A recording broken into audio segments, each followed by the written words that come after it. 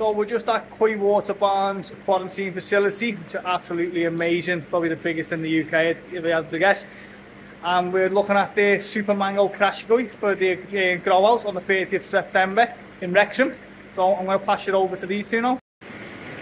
Okay folks, how are we doing? So as Danny said, we're down here at Koi Water Barn. We've got Sam with us. You alright? How long have you been here now, Sam?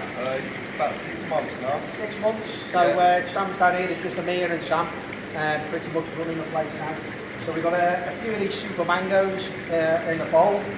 This entire vat is ours for the growing show, but we've just had a little dip in. Sam's lifted them out. Sam's just going to give us a bit of information now about where these come from and a bit of the history of the parents.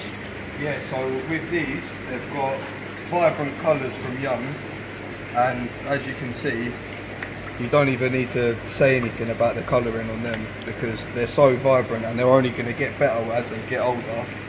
The growth potential on these, both parents were over 1 metre long, so they've got insane potential on growth. And these are Sakai fish farm, aren't they? Yeah, Sakai fish farm. Sakai bloodline. I mean, the skin quality, like when you just pull one up at the bowl there, the skin quality on these is absolutely superb. Really superb. And this isn't, we haven't gone through and just picked, this is literally just a scoop of the net out of the bowl and into there. And these have obviously been in here now in quarantine for a good few weeks. Yeah.